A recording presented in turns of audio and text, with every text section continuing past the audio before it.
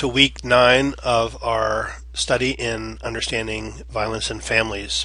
This particular week we're looking at chapter 8 in the Barnett text regarding intimate partner violence and its consequences.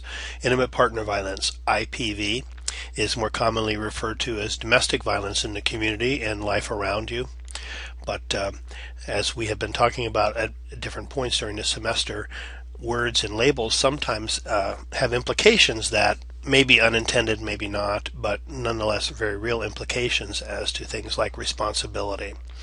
Domestic violence, women in at least who write, feminist writers will tell you they believe that domestic violence is a very vanilla kind of a term that reduces the seriousness, that waters down the seriousness of what happens, that it isn't something as sweet as domestic violence, and that's the wrong term to use, but the concept of domestic violence is kind of clinical and easy to conceptualize and to deal with. Wife beating or woman battering isn't so easy to swallow, and it is something that is more difficult to conceptualize, but that is, they say, exactly what it is. And so in any event, intimate partner violence, I believe, is probably a more technical term, and so on the one hand it probably doesn't address that particular issue, but it does at least move us away from sort of the more bland kind of description of domestic violence, which really doesn't describe what this is all about. There's nothing domestic about wife beating. So in any event, this lecture will be in 2 parts again this week, and the first part we'll be looking at a little bit about explaining intimate partner violence rather, and talking about its consequences. Barnett has a couple of things to say about this, Barnett and her associates, and it should be clear from previous discussions that although both males and females are sometimes violent, women are more likely than men to be victims of injurious abuse and homicide. This addresses the question and debate about whether or not males are as victimized in domestic violence situations as are females. Feminist thinkers say that this press to include males and to give them equal standing, let's say in the study of family violence and intimate partner violence, minimizes its impact upon women. And is another effort, another movement by the patriarchy, the patriarchal structure of our society, to really keep domestic violence, to keep intimate partner violence, to keep wife beating under the carpet and out of our consciousness.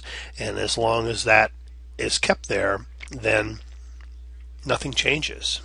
And patriarchy continues, and men continue to have this particular privilege to domineer and abuse individuals, wives and children. This privilege continues. And so this discussion about males and females and victims, we're going to touch a little bit on a slide very late in this particular presentation about male victims, but this is primarily talking about female victims of male-to-female interpersonal violence. And this is why, because female victims really are the ones who by far suffer the most injury and damage and are at the most disadvantage after a violent relationship, or a violent episode, I should say. Battered women experience many other adverse incidents that compound their misery.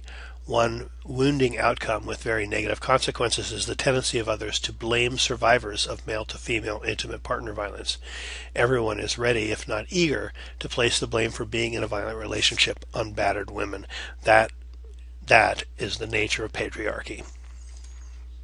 First, some statistics about domestic violence and are not in the textbook, and these are relatively recent, the last few years at least, provided by the Lee Shore Center in Kenai, Alaska. There may be some tweaks that could occur with these numbers if a more recent study or survey has been done, but this is essentially, these are the facts. A woman is battered every 9 seconds in the United States. Domestic violence is a leading cause of injury to women aged 15 to 44 in the United States. That means that women are injured more by domestic violence incidents than they are in accidents and other things that might injure a person in this age range. More than 3 women are murdered by a male intimate partner in the United States every day. Almost half of the perpetrators of domestic violence homicides have no criminal record involving violence prior to that time. And again, almost half of domestic violence homicides occur within 1 month of separation. When we talk about why she doesn't leave, this is one of those things you want to keep in mind. Homicides, almost half of them occur within a month after the victim has left the perpetrator. Some of those, however, take place years later, and that is one of the more compelling injuries that occurs in domestic violence, is that the victim is never really free of fear of what might happen at the hands of the abuser. Battered women with children who seek protection orders are at 4 times the risk of abuse as are those who do not have children.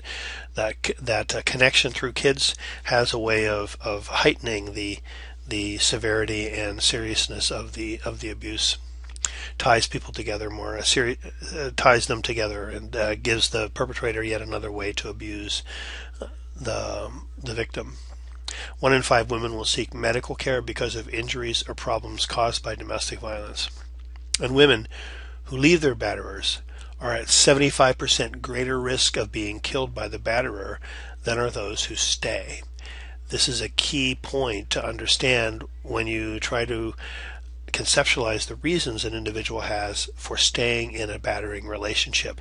On one level, maybe not a conscious intellectual level, but on one level or another, it is believed victims know this. They know that leaving will put them at greater risk than staying, even though they're being injured by staying. There are all sorts of elements of blame in the world around the victim, the domestic violence victim, the intimate partner violence victim, and I wanted to talk a little bit about those. First, blaming by the partner. In a patriarchal society, men are entitled and should be able to come home to his castle at night and find things in perfect order. The kids well behaved, the wife very solicitous, dinner cooking perfect. Perhaps she's in a dress and high heels, and she somehow has managed to ferret the children off, and so they're not troublesome for the rest of the evening. And it's going to be just an evening of romance between the two of them, or really not romance, but sex is really what he's going to be looking for, probably, in his sense of entitlement. And so this is kind of the scenario, the picture that, do men really come home at night, expecting this for the most part? Probably not, but that is the picture, I think, that traditional patriarchy puts in place, and sometimes men compare what they have to this, and well, they don't get that, of course, and so, but that's what patriarchy does, and so perpetrators will hold their female partner responsible for their own abusive behaviors. Why wasn't the towel hung up right? Why wasn't the house clean? What is it? What is it? This puppy's peeing on the carpet again. The kids are screaming. They're not getting their homework done. The kid has a bad grade on his report card. All of these are her fault. She is responsible, and mind you, in traditional female socialization in this society, in our culture, we hold women responsible for the emotional nurturance of the family, keeping everybody happy. And so it is both traditional male and female socialization that sets this up. Society blames the victim. More than 40% of those surveyed believe that women are partly to blame for the assaults that happen to them. And more than 60% believes that if she was really afraid, she'd leave. They have no concept, no idea of why it is that she doesn't go. And so if she gets abused more, it's her responsibility. It's her fault. And those women who are non-traditional in regards to gender roles seem to be blamed more, and according to some surveys at least. In other words, that if they're so independent that they're not the little housekeeper or whatever like this, then they should stand on their own 2 feet more. Professionals unfortunately buy into this, and this can have very, very profound impact upon their treatment and on victims' willingness to seek treatment. In fact, the concept of putting battering into the context of a family conflict model or family systems model distributes partial responsibility onto the victim and even to the children in the family. And while the family systems model may be an effective and valid approach in working with families with some situations, this is not This is not a model that should be used in violent relationships. The power differential is very, very different than it is in most families in a violent home. And so professionals who use that model a lot of times redistribute and take some of the responsibility off of the perpetrator. Interestingly, even women shelter workers, only 37% of shelter workers in a 1993 survey held the batterer completely responsible for the abuse. Just over a third held the batterer completely responsible. Now, granted, this is 20 years ago, and I'm hoping that we're more enlightened, and particularly shelter workers are more enlightened than this. But still, this isn't that long ago, and that's it's kind of shocking, really, when you think about this. This is the place where women go to get away from abuse, and 2/3 of the people that are there may believe that she's partly to blame, and in fact, 14% think she asked for it. So that was pretty distressing when you see that. Because of their economic dependence upon the perpetrator, at least this is the usual scenario, women who do leave and try to stand on their own will oftentimes have to turn to public assistance programs to get them started. And I think we're all aware of the fact that there's politically and publicly, welfare recipients are looked down upon in our society. We blame women on welfare for their failure to be economically independent. There's questions about the individual's work ethics, whether they deserve assistance or not, those kinds of things. And so, again, blame when they turn for help to become independent.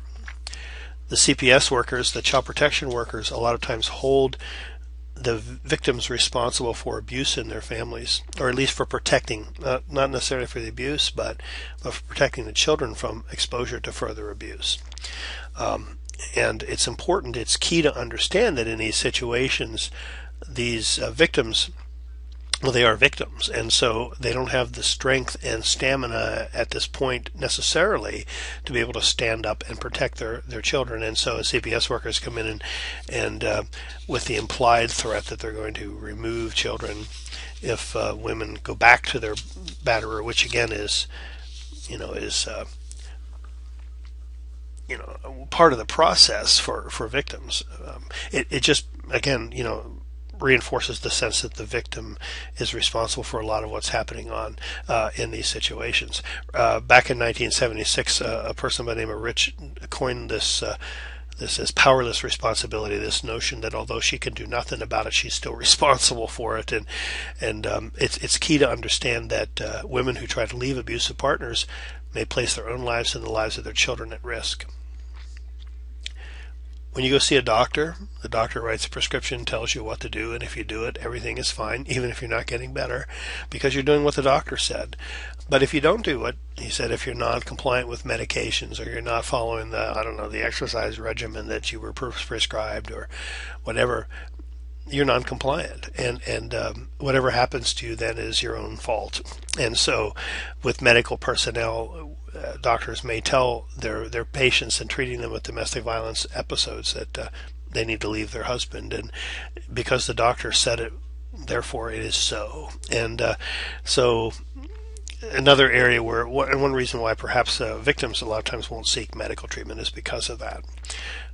The mandate to report domestic violence or intimate partner violence is present in only 6 states as of the publication time of this text.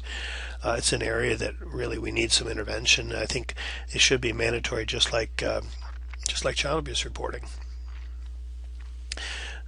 Leaders in the faith community also sometimes may inadvertently or directly contribute to a sense of blame with victims. There is a survey was taken a few years ago that said where most of the individuals in the faith communities believe that the victim shared part of the blame for what happened. If she's looking at leaving and getting a divorce, that should be the last resort. And so that, as far as the faith is concerned, kind of requires the victim to return to that relationship and make things better.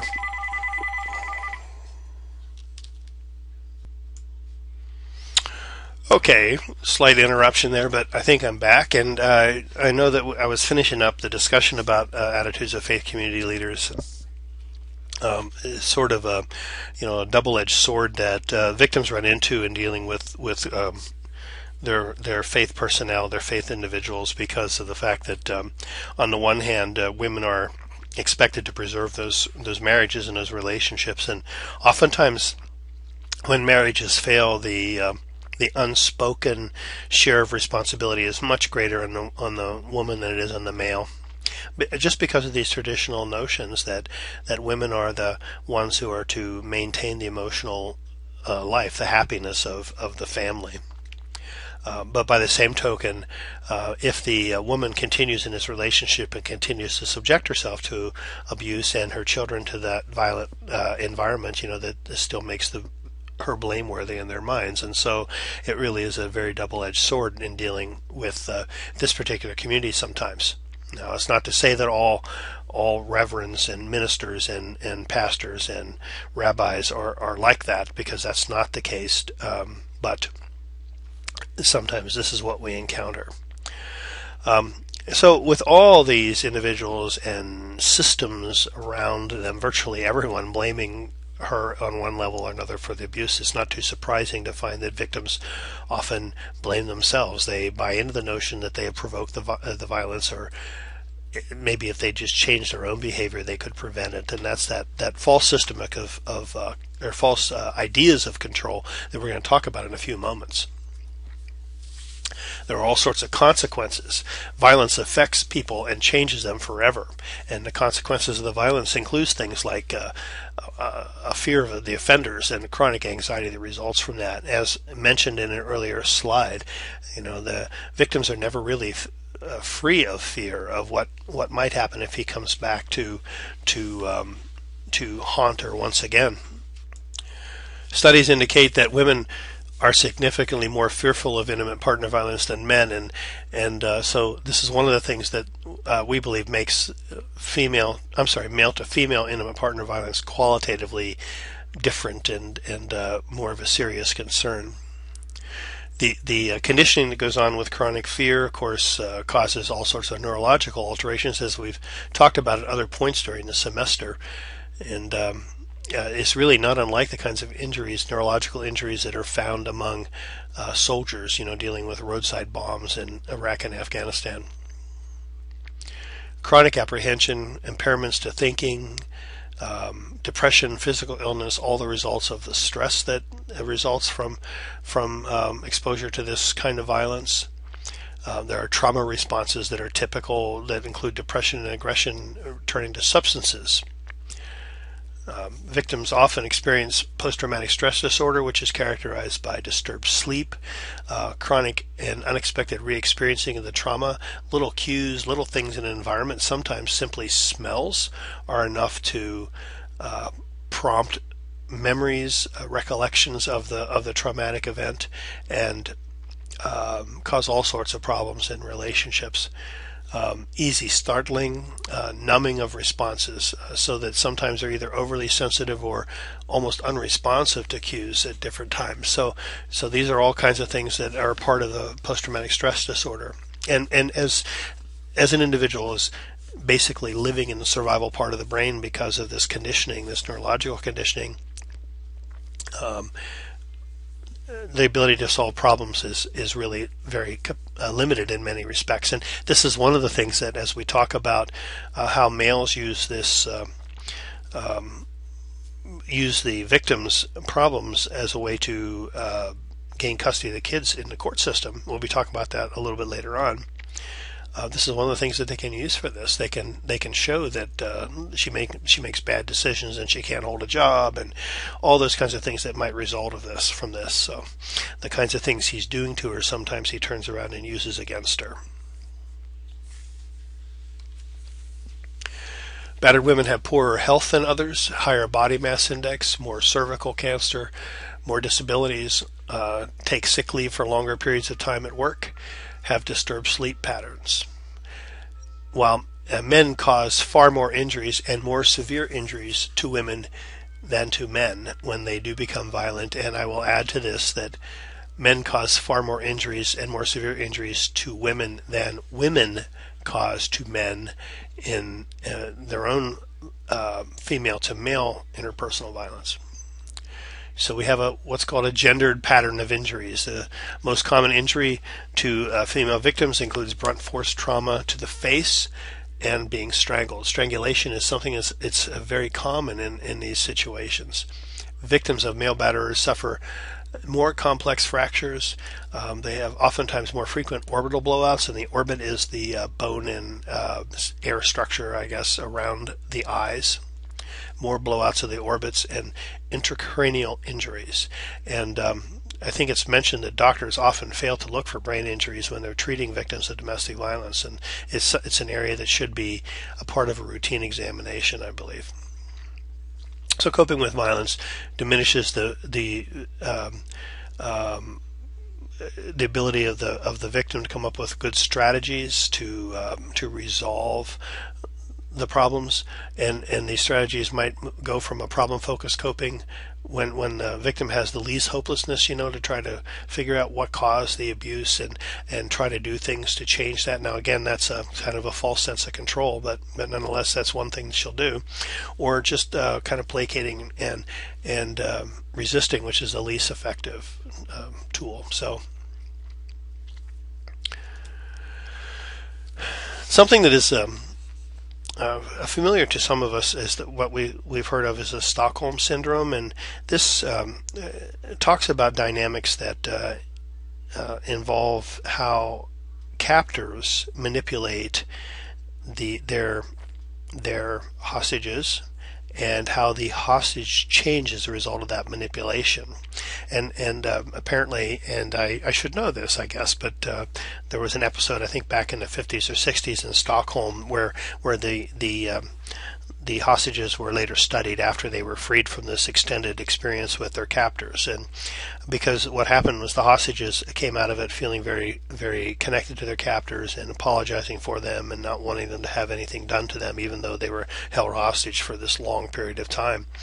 And what we find is that when an individual's survival is threatened, and threats, threats of kindness are kind of alternated with threats to the victim's safety are alternated with kindness, acts of kindness, and things like this. The hostages become emotionally dependent on those who have them subjugated. If you can imagine being isolated and totally under the control of an individual, and you know that individual at any moment may kill you, when that person doesn't do that, you're grateful. And every day you get becomes sort of an additional reason to be thankful and grateful to the captor who has this total power over you. And ultimately, you begin to feel a bond with the captor because the captor isn't doing those horrible things to you, and in fact sometimes is doing some kind things for you, showing some acts of kindness. And so you can perhaps understand how it is that a hostage may become connected to a captor. And this is probably one reason why sometimes when you see episodes of individual soldiers in particular, maybe that have been taken by the other side, and a few months later they're on television denouncing the United States, this has something to do with that, most likely. Threats to survival and isolation are the most powerful antecedents for predicting development of the Stockholm Syndrome. Now, what we think is, and a lot of individuals believe this in the field, that this is really what happens with victims of domestic violence. Remember, they're feeling very, very caught, very stuck, captive in these situations themselves. They're trapped and they can't get out of this relationship, and so oftentimes they begin to feel stronger affections to their abuser and apologize for him and take responsibility for his happiness, and don't acknowledge the abuse, in fact deny the abuse occurred. And there are dynamics that are very similar between hostage situations and domestic violence or IPV violent victims. And so this is something that is probably one of the major contributors to an individual not leaving a situation. Trauma bonds are another area to look at. This is where there is behavior that's intermittently rewarded. And so there's this pattern of loving behaviors coupled with sporadic assaults, and this cycle contributes to the victim's dependence on the abuser, and again is another reason why the victim may stay. And we'll talk about that cycle in a moment. You can see that a little bit more in action. And the concept of learned helplessness, which basically, once you become, you're in a situation where you're out of control and can do nothing to affect change. When that situation repeats itself again, you just learn there's nothing you can do, and so all attempts to change things stop. And I would add, by the way, as the slide mentions, that the institutions in our society that are supposed to aid victims sometimes cause more problems than offering solutions. And so this is another reason why something else that contributes to this sense of learned helplessness with victims that have turned to the system previously and found that it wasn't effective. We'll talk more about that in the next lecture. Victims think that they can focus on the batterer's happiness and they can change their own behaviors to stop the abuse, and this is that perceived control that is false. Victims don't see that it is false, and this is an area that in working with victims is probably one of those things to confront and try to help the victim understand she has no control in this situation. One study even suggested that none of a wife's behavior successfully suppressed the husband's violence once it began. And as I mentioned, brain disorders, all sorts of things neurologically occur with victims, and also psychological disturbances are created, including major depression.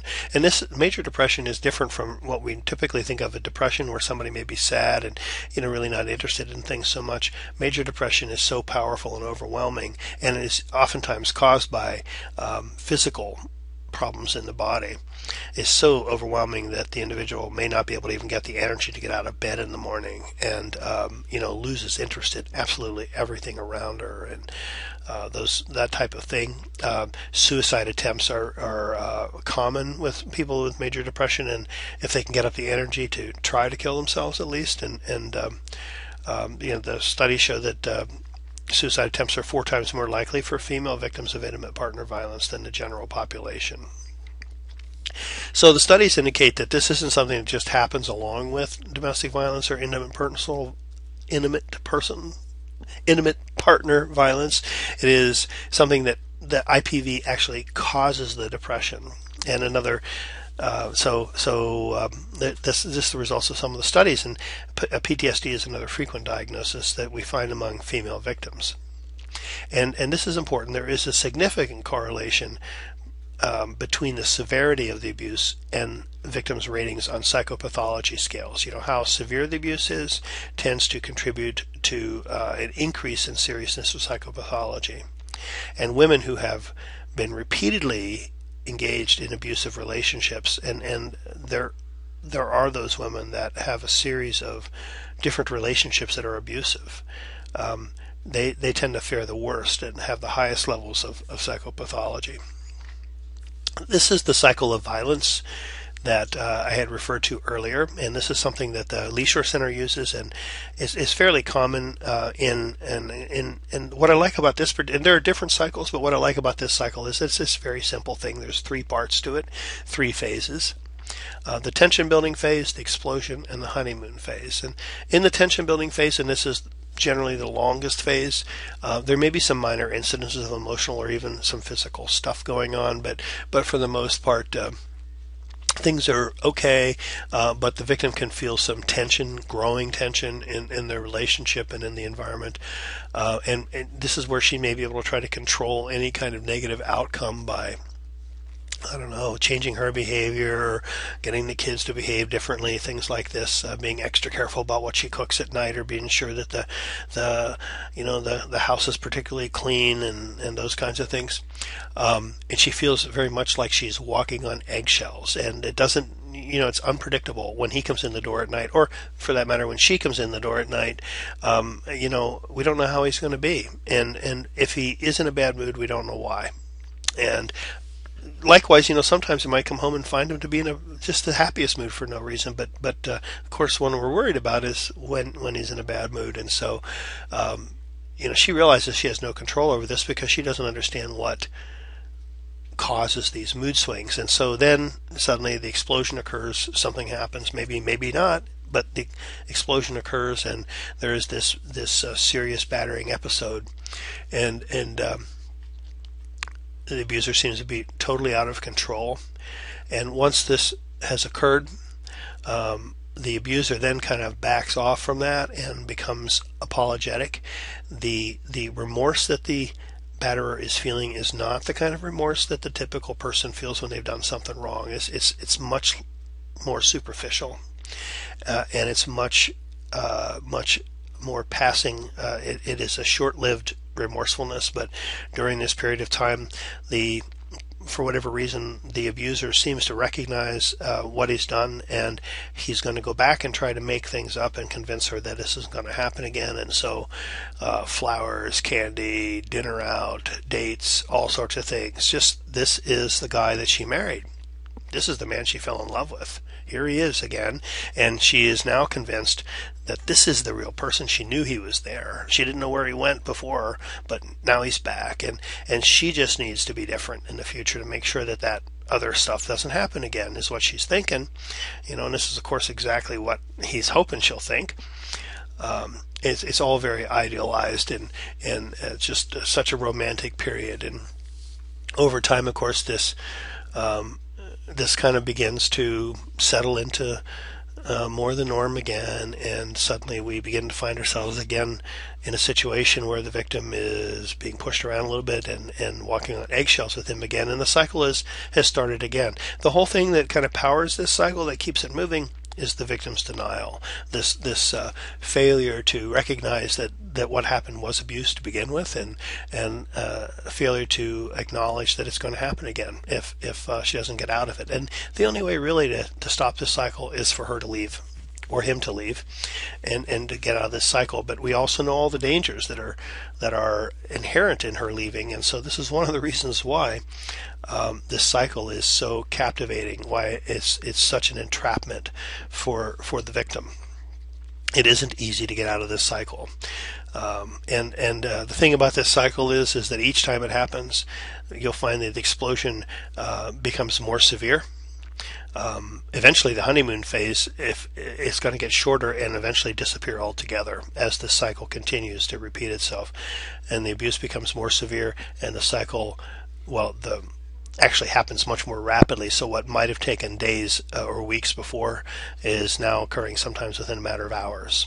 And so you can see how the abuse, the ultimate outcome of this abuse, is the death of the victim if this cycle is not interrupted. Just a couple of other things before the end of this discussion, and about employment. Lack of financial resources is a serious dilemma for most battered women. Begin with, the batterers discourage women from working and oftentimes try to prevent them from working. And when they do work, they'll show up at work and harass their victims, and this causes all sorts of problems for them at work. Their employers hold them responsible for the batterers' behavior there as well, and so a lot of times they'll lose their jobs because of the disturbances that the batterers create, which is, of course, exactly what the batterers want, because first of all, he wants more control over her, and so the fewer relationships she has, the more control he has. If he hurts her, no one's going to see the injuries if she's not out there working. He doesn't want her to be independent, and if she's working, she may get her own money and begin to think that maybe she could live without him. And really, just when you think about traditional masculine socialization, and this batterer is probably hyper masculine in this respect. He doesn't need a woman bringing money into the household. This is his job to take care of the family. And even if he's doing a crappy job of providing an income, it's his job, not hers. And it's an insult to his masculinity for her to be out there earning money. But the result of this, of course, is that women that want to leave abusive relationships sometimes don't have the financial resources to support their kids without relying on the abuser, and so they'll oftentimes seek welfare when they do leave, and that of course leads to all those other problems we've spoken about earlier. And there isn't adequate childcare out there. A lot of times welfare recipients don't have adequate transportation, and if they do get jobs, the jobs they get may even give them minimum wage, but not what we call a living wage. That is a salary where a woman can actually support herself and kids. And so it's really employment and income is one of the major areas of concern that causes women to stay in relationships and that are abusive. A few moments just to talk about male victims of intimate partner violence. Back in the 1970s, I believe a psychologist by the name of Suzanne Steinmetz did a study and argued that men suffer from battered husband syndrome sometimes. And this text doesn't really talk about battered woman syndrome or battered wife syndrome, but this is basically a kind of a combination of all the symptoms we were talking about, a little bit of the Stockholm syndrome and learned helplessness and the trauma bonds and all those kinds of things that are kind of combined that prevent women from taking the steps they need to take to protect themselves and others around them. And Steinmetz said the same thing happens with men. And just to show you a little bit about how, political this whole discussion can be. The individuals in the field really were very upset with her, and she became something of a pariah, I believe, in her field for some time because of this study. And there have been lots of studies since some studies that conclude that men and women batter with equal frequency, but most of the sources of data clearly establish that women comprise the vast majority of victims and are the ones who are most severely injured and damaged by any abuse that occurs.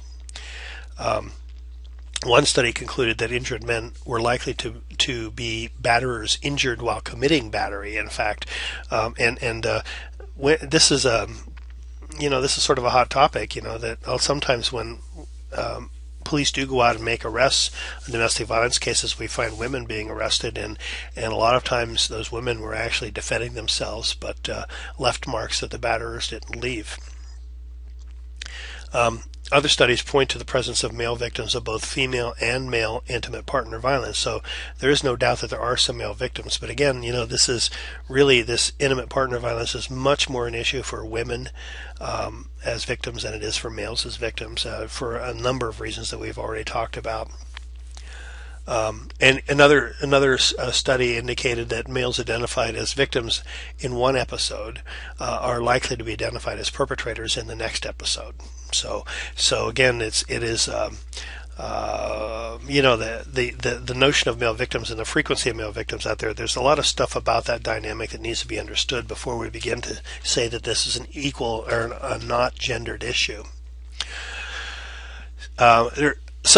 Anyway, that will conclude this particular part of the lecture. After you're done with this, take a break and get a cup of coffee and come back and listen to the second half, and we'll pick up on this topic from there.